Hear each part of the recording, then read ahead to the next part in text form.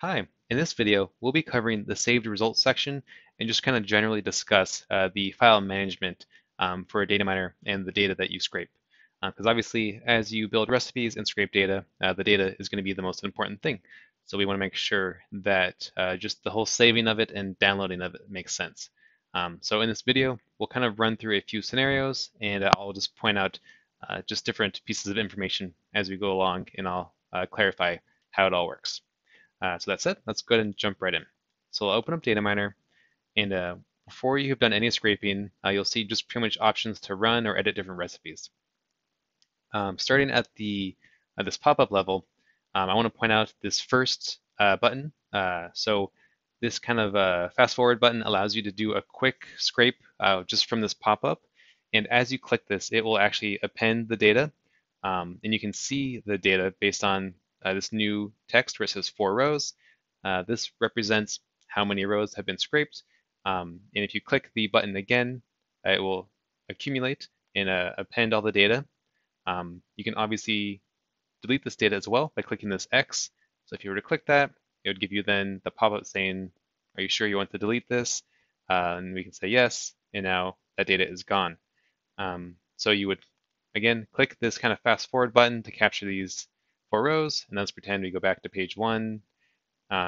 This data looks good, so you then open up Data Miner again, and you can click the fast forward and it captures it. To view the data, you can click on the text here, and that'll open up our main page and take you straight to the data. So the way it's saved is based off of the recipe name and then a unique ID. So you can always come back here and see the data. Another thing is when you're still looking at the pop-up, you will have an option to do just like a single play button. This will open up Data Miner and give you a preview of the recipe without actually scraping the data.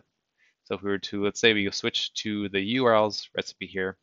So I'll do a single play button to open Data Miner, and that will it will show you the recipe with a preview of the output. From this page, you have a few different options when it comes to scraping.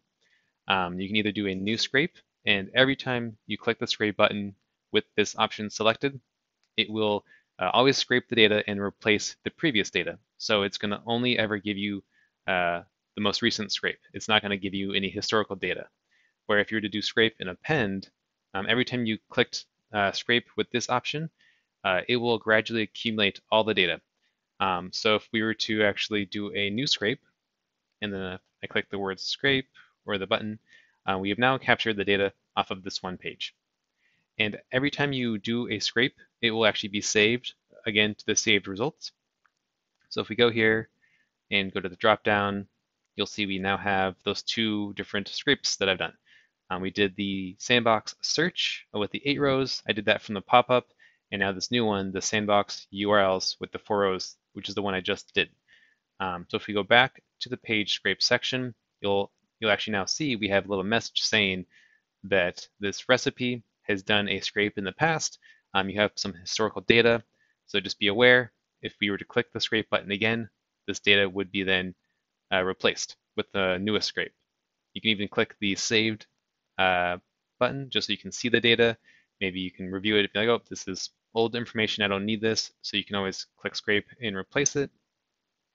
Or the next option, you can click scrape and append, and this will then allow you to accumulate data to it. So like, let's say we go to the page 2 and go back to Data Miner, say scrape, and now we have 8 rows where we've added this most recent collection of people to this new list here. So another thing to be aware of is once you've scraped the data, you can then actually save it in a more custom way without relying just on the recipe name and that unique ID. And it will actually save it in a snapshot kind of method. So if I go to the download tab and here where it says copy data to another file inside Data Miner, what this means is it'll take this data, it will have a unique name once you type it, and it will save it and just kind of permanently leave it at that state. So let's just call this first scrape. So if I do save as, this data is now available under my saved results. You'll see here, so we have my 2 recipe scrapes and then the duplicate, kind of the custom saved file here with the 8 rows. So what this means is this will always be here available for you to either download or use within a crawl.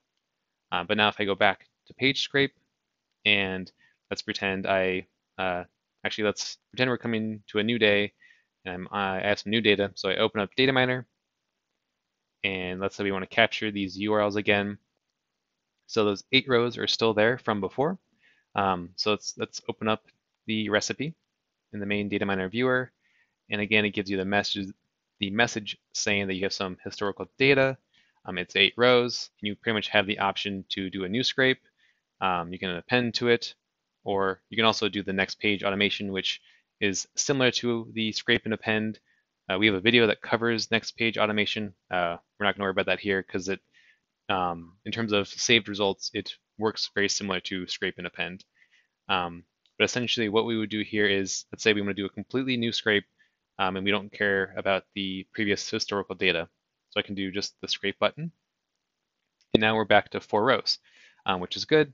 So this is our most recent data, and we can actually go to our saved results section again, go to the dropdown, and at this point you'll see we have our sandbox URLs recipe. It now has the 4 rows from our most recent scrape, but we also have the saved data from our first scrape, which is the 8 rows. So you can pretty much, as you use Data you can save files as you go to kind of create just different points of time where the data has been scraped. So you can always have it available. You pretty much, what this means is you can always have the option to constantly updating data files, but you also have the option to save them to have like a snapshot of that data at that point in time. Trying to think if there's anything else. Obviously, you can delete all the files, and you can delete the individual files. You can upload files as well. So DataMiner will only accept CSV files and text files. It's very simple. You just click the upload file, choose the CSV from your computer, and then it's available to use within a crawl. At this point, I think that pretty much covers everything.